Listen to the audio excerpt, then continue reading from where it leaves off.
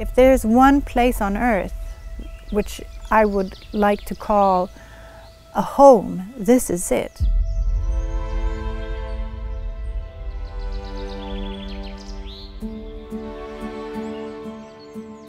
We're here today because in this area Sveaskog has more of an experimental area with continuous cover forestry close to the national park in Tiveden.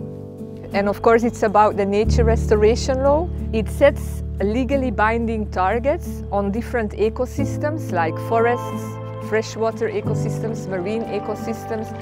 We had voluntary restoration commitments many times, but they were not implemented, and that's why it's important to have them legally binding.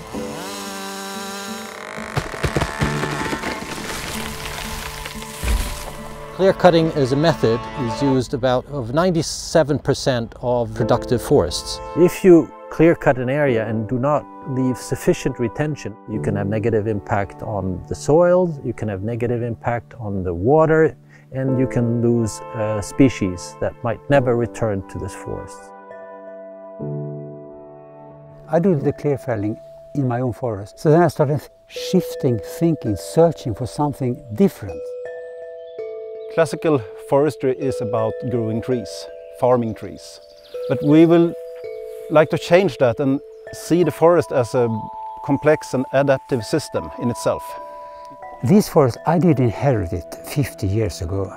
And I walked in it as a child before that. I know this place. You have to look at the forest as a system that has developed over millions of years. It's a kind of immune system within the forest.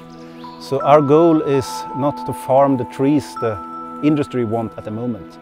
Our goal is to try to minimize the difference between the unmanaged forest and the managed forest. I'm having equally good economy as if I had done clear felling. And I don't dare to say, but I think actually I will make a little better off. Because I don't do any planting, no thinning. I go for these big trees. And the forest is just producing by itself. You could have sort of a microcentric view as well, and thinking of the fungi, how they react and how they behave. So biodiversity is not something, a consideration I have to do to be nice to the nature. Biodiversity is the tool, the insurance for me to have a healthy forest. For us, the forest is, of course, our home, but it's our source of income. I've been a nature tourism entrepreneur since my 20s, and we do well here.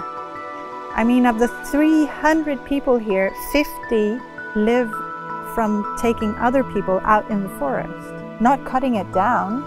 And we can also show different kinds of forestry and how the forestry can work together with a lot of other things. So it's not either, but it can be both.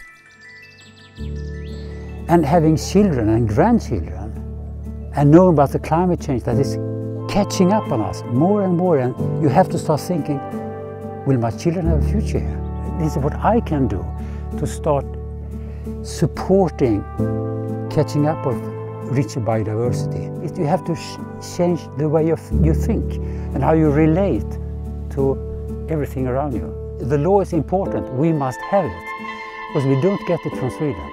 We need support from you guys in Europe to push our government. It's important. So if I can provide the opportunity for people to come and visit nature where they are willing to leave a little bit of their heart and come a little bit closer to their souls, then that is what I want to do with my life. You love the forest. I do. I love the forest, and it brings so much purpose